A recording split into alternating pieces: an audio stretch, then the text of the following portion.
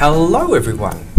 Today is Moodle's birthday, August the 20th, and this year, when I'm saying this, it's 2017, which means Moodle is 15 years old. So a bit of a special birthday. It's a good time to reflect on where we've come since I first released Moodle 1.0 on August the 20th in 2002. Now that seems like a long time ago, but it's gone really quickly.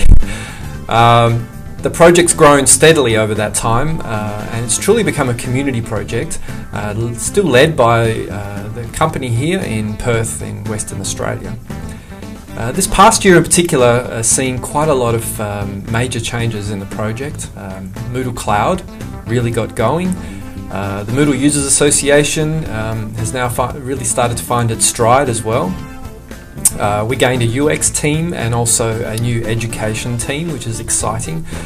Some new things coming from them soon.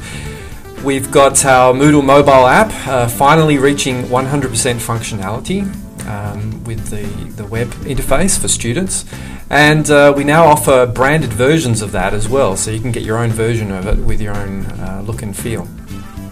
Notably, we reached 100 million registered users. Now those are just sites that have registered with us. We know there are many out there who haven't, so if you haven't, just press that registration button, because we estimate that maybe that's like 1 in 10 of you are registering. Look, most importantly though, this year we've been doing a lot of planning for the future, and there's some exciting things coming. You'll be seeing increased involvement with other open projects from Moodle, and we really want to reach out to all of those because we strongly believe that that's important for the future of this planet. We're having new offices in Europe. We're also going to be releasing a new curriculum for learning to teach online called Learn Moodle, and you'll be seeing that soon.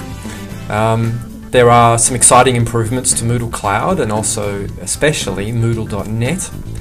And of course, many improvements coming down the pipe for Moodle itself to make it more usable, more simple across any device, and more powerful and more accessible as well for any type of education situation.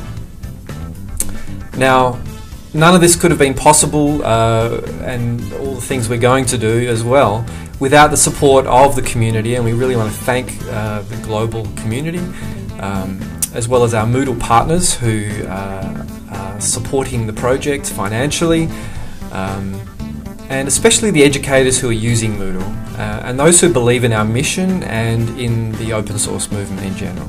So thank you very much. In the meantime, we are going to celebrate with a Moodle party. I think maybe you might want to as well. If you do, send us some photos or some messages on hashtag Moodle Party on any social media channel that you like, and we'll see you there. We'll see you later. Stay in touch. Thanks.